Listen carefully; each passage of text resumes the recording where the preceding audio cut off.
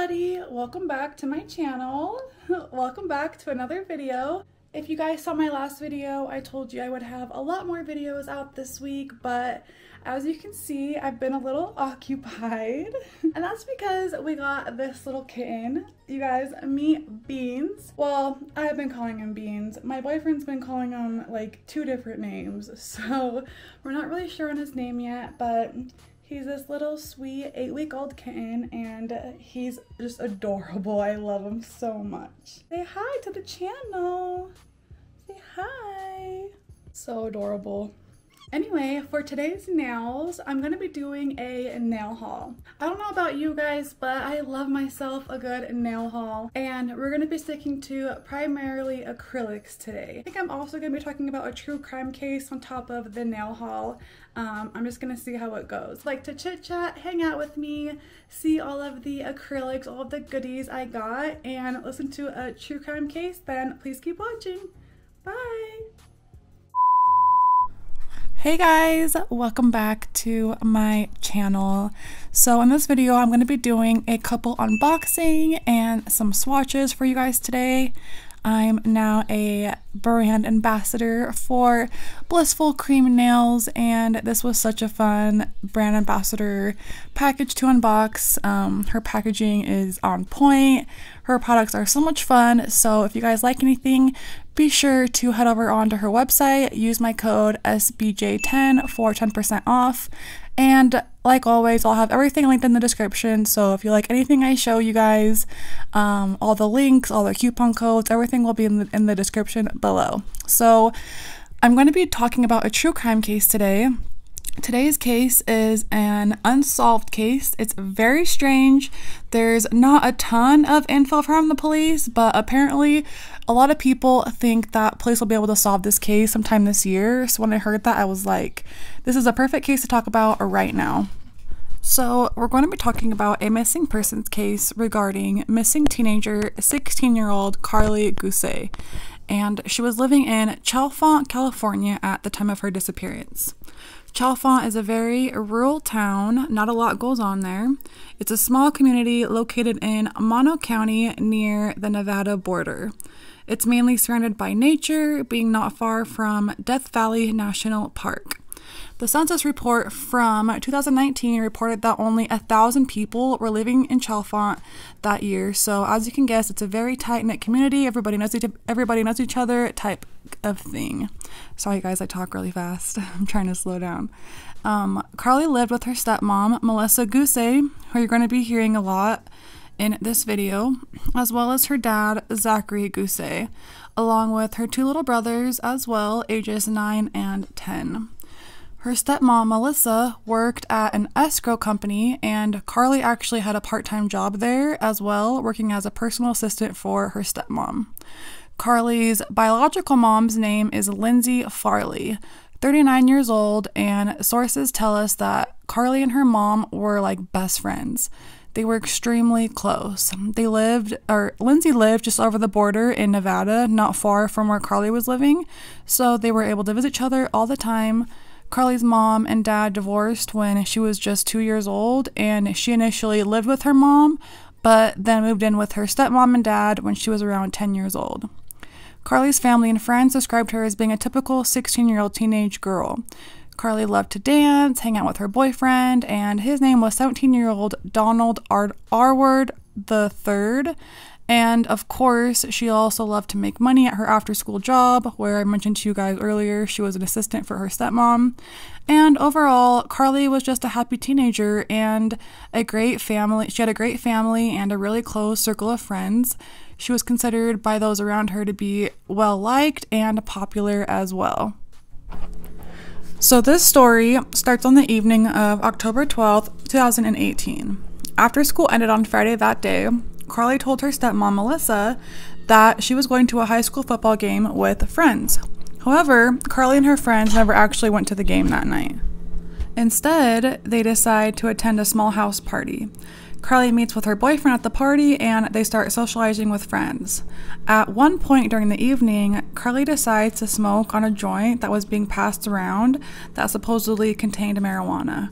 However, for whatever reason, Karlie ended up having an intensely bad reaction to whatever she consumed. She became fearful and highly paranoid and suddenly started to panic, and she ran out of the back door of the party into the middle of the street. She got scared of the music, her boyfriend Donald Arwood said. She got scared of me. At around 8 p.m., Karlie used her cell phone to call her stepmom. According to Melissa, Karlie was frantic and wanted her to pick her up from the party. When Melissa got to the party, she was surprised to see Karlie running down the street at full speed, holding her cell phone flashlight out in front of her. She was extremely paranoid and disoriented to the point where when her mom got there to pick her up, she jumped in the back seat of the car behind her mom driving instead of going around to get into the front seat like most adults do, you know? Her stepmom commented that when Karlie got into the car, she was really pale and that she looked like a ghost and that her pupils were really dilated. Karlie began apologizing to Melissa for not going to the football game as promised. She admitted that her and her friends had smoked weed at the party instead. Also, this wouldn't have been Karlie's first time smoking either. Earlier in the year, for some unknown reason, Karlie started showing up to class high on marijuana and her grades plummeted. Concerned, Zach and Melissa confronted Karlie and told her she had to get her act together. After that, her grades improved and she was getting better, her dad Zach said. But unfortunately, it was short-lived. When Melissa brought Karlie home on the night of October 12th after the party, her father could see that something was wrong. She was scared of something, he said. He tried talking to his daughter, but to no avail. Karlie started to hallucinate, and her dad agreed that whatever Karlie smoked must have been laced with something due to her behavior, and the family thought it might have been LSD. According to Melissa, Karlie said she was going to bed and asked her stepmom to stay with her. But the agitated teen couldn't sleep. She wanted to paint toenails, Melissa recalled. She wanted to read the Bible. Watching the out-of-control Karlie, Melissa decided to make it a learning lesson, and she started to record video of Karlie on her cell phone. Melissa wanted to play it back to Karlie and show her what kind of effect the drugs had on her the next day. Melissa recorded Karlie for 8 minutes, but police have not released the recording to the public. Just a transcript of the recording has been released, which I'll read some of that to you guys now. So during the recording, Karlie says, "I really messed up today."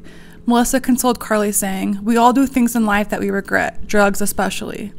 And upset Karlie then told Melissa, "I love you." And after that, Melissa wanted to get some food into Karlie, thinking it might help sober her up.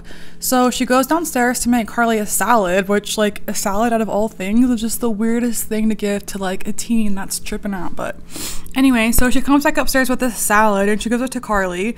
And I guess Karlie, like, takes a bite and spits it out and, like, yells, "That's the devil's lettuce." And it's so funny because, well, it's not funny, but every single report, every single video I've watched, they all, like, have to mention that part, like the devil's lettuce part. Like, I don't even know why, but anyway, so Melissa consoled Karlie and suggested she get some sleep, but Karlie was having none of it. "No, I don't want to sleep. You're going to kill me." Melissa said, "Why would I kill you? That's preposterous." The agitated teen replied, I'm just thinking of all this demonic stuff." She cried. "I can't help it." She then tells Melissa to call her bio mom for help, and then Melissa asks if anything, and then Karlie asks Melissa, "If anything happens to me, will you call 911? And Melissa responds, "Nothing bad's gonna happen to you." Melissa puts on movies while the two lay in bed. Melissa said Karlie was texting her friends and her boyfriend. When sometime later that evening, Melissa fell asleep in Karlie's bed next to her to ensure she was okay. So this is when things start to get a little bit weird because Melissa, the stepmom, her story starts to change about what happens next. So initially, Melissa said she woke up at around 5:45 in the morning of October 13th and did what she normally did at that hour. Opened her kids' doors and said good morning. She said she checked in on Karlie and she was sound asleep in her bed still. Melissa then went back to sleep and woke up again sometime between 7:15 a.m. and 7:30 a.m. She walked into her stepdaughter's room to see how she was feeling, and that time Karlie was gone. Melissa checked the house for her and nothing. When Melissa went back into the bedroom to tell her husband that their daughter was not there, he seemed puzzled and asked what she meant. Melissa said she's gone. She's not in her room, she's not outside, she's not in the backyard, she's not anywhere. The pair thought Karlie maybe went for a walk. They got into their cars and drove around town to find her. There was, Zach said, no cause for alarm. They thought they'd find her walking down the road, but after 2 hours of searching the terrains and desert and all the nearby neighborhoods, they became increasingly concerned for her safety because they couldn't find her. Melissa and Zach returned home at around 9:30 a.m. and called Karlie's birth mom to tell her that her daughter was missing. Zach then called the Mono County Sheriff's Office and filed a missing persons report. Deputies then arrived at their home a few hours later and began talking to neighbors to see if they'd seen anything. They had scent dogs out covering vast desert and large terrains. They deployed a helicopter with infrared light to help in finding Karlie. They had hundreds of people in the search parties looking everywhere for this girl. Authorities conducted a week-long search for the missing teen, but came up empty-handed. The biggest clue in this case is that there's no clue, Sergeant Seth Clark said. We think Karlie may still be out there. Days later, Melissa's recollection of that night changed drastically. In the second version of events, Melissa never left Karlie's side. When she woke up at 5:45 a.m., she saw Karlie asleep in the bed next to her. Instead of going through her usual routine of checking in on her kids, she fell back asleep in Karlie's bed. She woke up sometime between 7:15 a.m. and 7:30 a.m. and noticed Karlie was gone. When asked about the startling inconsistencies in her narrative, Melissa said she had been stricken with grief and worry. Those emotions, it seems, made her misremember what happened that fateful morning. Melissa brushed off any criticism of her changing storyline and has stressed that all she wants is for Karlie to come home. And at this same time that this was all happening, Melissa was also like Facebook living all of these events. So that was also kind of strange too. But what happened in the house that morning is open for debate. What isn't, though, is that 3 witnesses saw Karlie on Ponderosa Street that morning, near White Mountain Estate Road in Chalfant.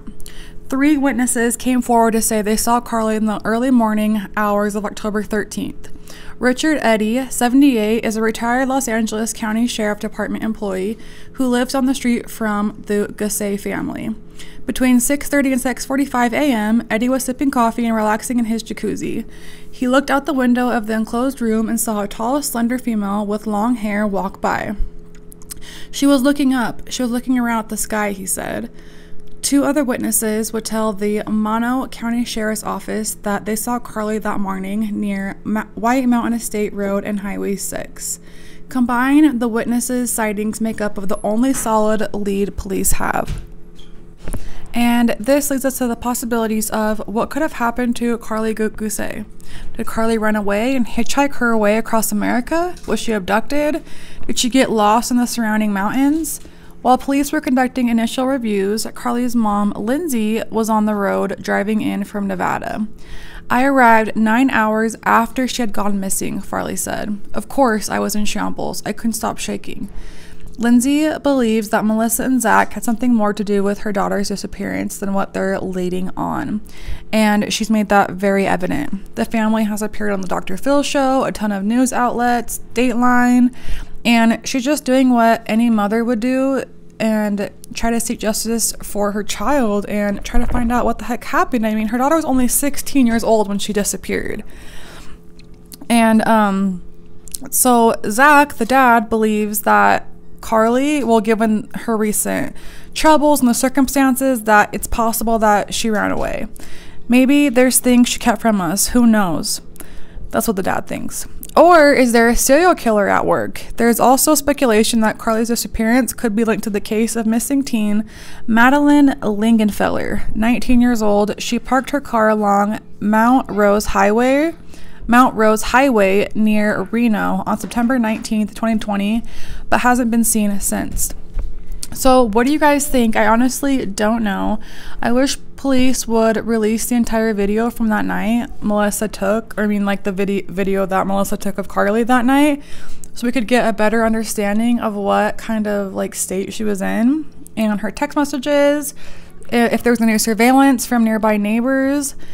Some people think that Karlie may have had an overdose and that the mom and dad got scared and hid her body, but that literally makes no sense to me. Like, these parents, I just don't see, like, they did nothing wrong. I mean, she was at a party. Like, if your kid's at home and they're having an overdose, I mean, you would just call the ambulance if something happened, you know? The mom was a little, I mean, the stepmom was a little bit suspicious, but again, nothing so far that makes me believe it was the mom. Yeah, her story changed a little bit, but like, if you do something every single day, the exact same thing every day, that's probably just going to be in your mind that you did that, you know? I just don't understand how they would be able to hide her body with absolutely no evidence whatsoever. I think that she wandered off into the desert. I think that she was like miscombobulated and, you know, paranoid, whatever, under distress, ended up just like being on drugs and wandering, because where they live is like I said, it's like vast desert. There's terrains, there's miles of desert. It's literally like an hour from Nevada. It's not like city population, it's like rural desert. So, you know, or she was walking and someone picked her up and then just like took her forever. But I personally don't think that the family was involved. It just doesn't make sense how the family would be able to get away with it, and for what? There's like no motive either, you know? It's just really, really weird and sad. So apparently police think that they know they're gonna solve it soon, like ASAP, like in a month. So I'm really curious to see what's happened, what kind of evidence they have in on this. Literally, like, this girl went to a party, smoked something that was probably laced, went home, was tripping, had her mom try to calm her down, wasn't working. They went to sleep and she just got up and wandered off. And especially if that was her first time on like LSD or something like that, that kind of drug like lasts for a very long time, like 11, 12, 13 hours, you know? So she totally could have been in that state of mind that early in the morning. And then also some of the witnesses, or some people think that the witnesses they actually saw the mom walking around the neighborhood that morning looking for Karlie, and then it wasn't actually her like walking around. So who knows, but I'll let you guys know what I know when I find out. It's very interesting, very crazy. It just breaks my heart to know that a child is just like missing, you know? Like, how does someone just wander off into thin air? Just, oh, it's crazy. So yeah, that's my true crime story for today. I hope that you guys enjoyed it. I hope that you enjoyed all of these swatches. So much fun. I love acrylics. I know you guys want to see me do some like acrylic nails like on tips and stuff, but I'm just not confident yet. Like, I've tried it many times, like a little bit here and there, and what sentence was that? I've tried it many times, a little bit here and there. What? I've tried it and I'm just not good at it yet. I need help. Like, I need a teacher or something. I don't know. The lazy girl method works good for me with acrylics and mixing them with polygel. I don't know, I'm trying. I'm gonna get good at it, guys, just wait. And these powders from Candace, they are smooth like butter. No, literally all the products I showed today, I recommend everything 100%. I use Candy Acrylics monomer with all three, well, these Blissful Cream and of course her own powders, and it worked flawlessly. These powders were more medium to slow setting. The Blissful Cream Nail was medium setting, and then the Candy Acrylics are more of a fast setting. So just to keep in mind if your little hearts care about that or not. But yeah, anyway, I am gonna get going because I have a lot to do tonight still. Makar is dropping a collection tonight, I guess, midnight.